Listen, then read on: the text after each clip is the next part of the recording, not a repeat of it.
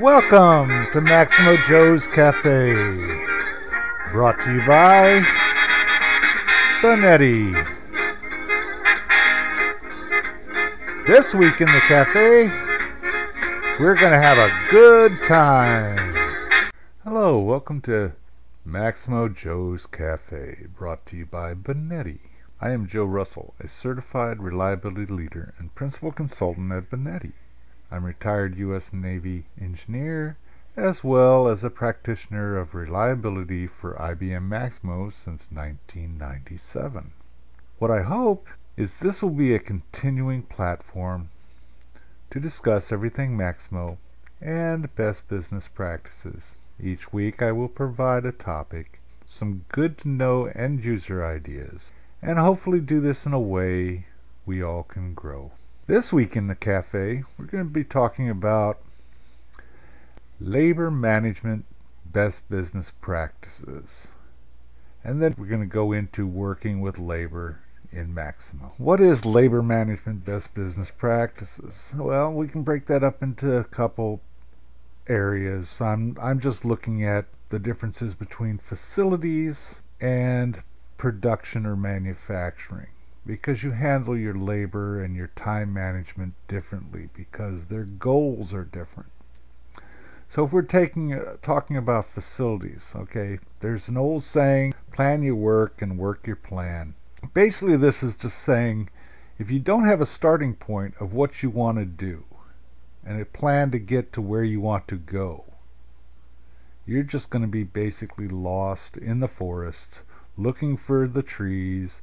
I have a good rule of thumb that I try to use, and if we're talking about facilities, it's the 20-20-60 rule. Basically, the biggest chunk is the 60%. Well, the 60% of your labor hours that are available to you should be focused on planned maintenance work, preventive maintenance, however you want to talk about it, because there's a number of nomenclatures out there. But basically, you're looking in the future and what do you need to do to maintain your equipment in a properly working environment and to get the most bang for your buck is what you're looking at. Okay, then we look at the other stuff. We're talking about 20% is project related, so that's looking towards the future. So you have preventive maintenance, which is maintaining the equipment that you have at a certain decided level. You have project work, which is trying to do long-term projects for improvement of your facilities, to make things better, cost savings, stuff like that. And then what you have is unplanned time. Unplanned time is basically there's nothing on the docket written down formally, but you can use this time for like training, group meetings, opportunistic work that needs to be done. Busy work is what they used to call it.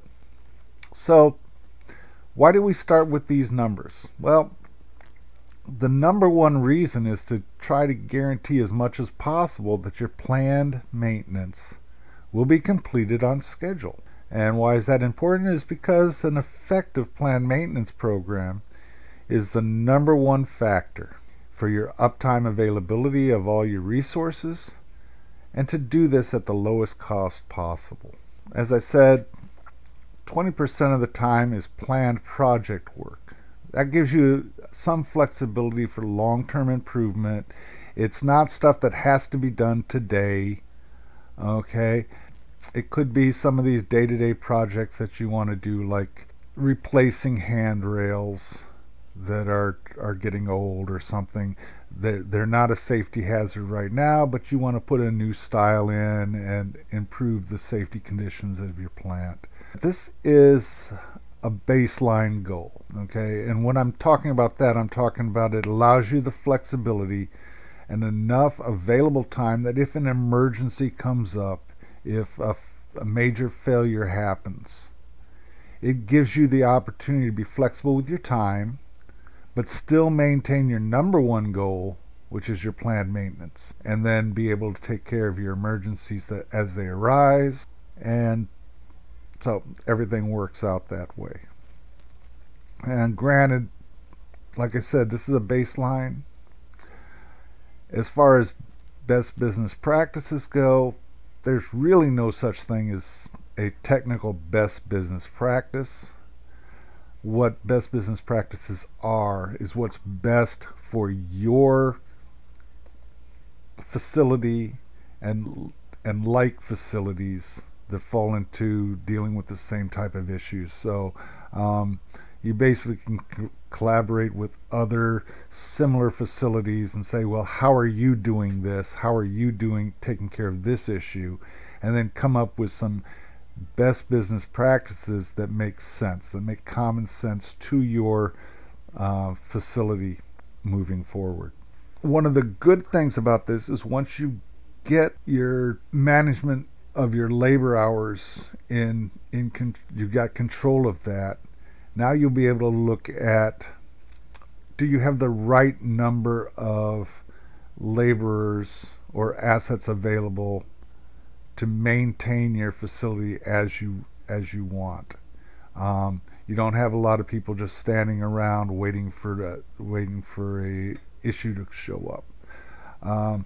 If you expand your facilities, you have the history behind you and some set rules that say, okay, well, if we're going to add 20% equipment to the facility, now we have the numbers to say, well, how many people do we have to hire in the future and train to maintain that equipment at the proper level? And on the reverse side, if you have too many people, then you can take and justify, okay, we only need this many.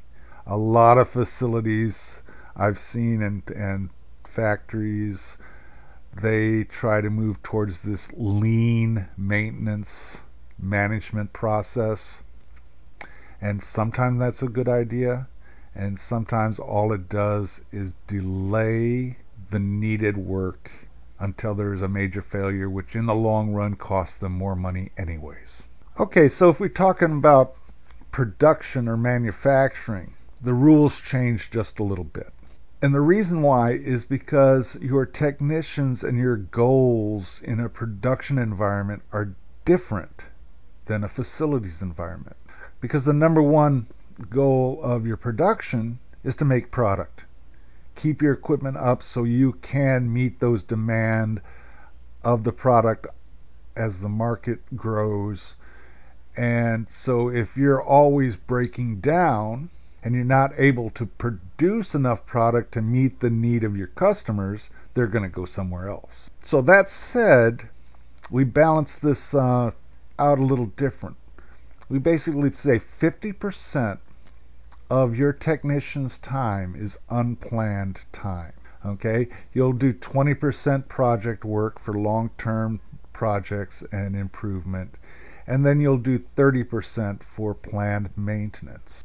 Like I said, the major reason why this is as those plants are running, you need that technician to be available to keep that plant running. So if there's a small breakdown or adjustment or something happens in production that you have to take care of, it has to be taken care of immediately. It's an emergency.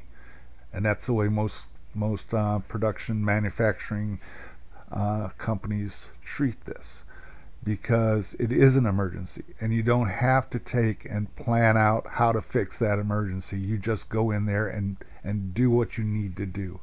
So that allows the technician that time available that's not planned to take care of those operational type of work orders. Also, as far as preventive maintenance, most planned maintenance is accomplished during scheduled downtime of the production line. So all your major preventive maintenance is taken care of then.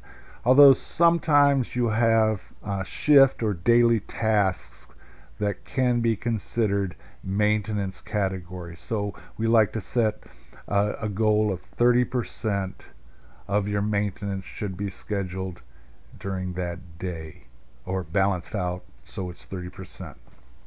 So today we're going to be talking about working with labor. Okay, so there's basically four apps that we're going to look at today. In general, we're going to look at the labor application, the crafts, calendars, and assignment manager.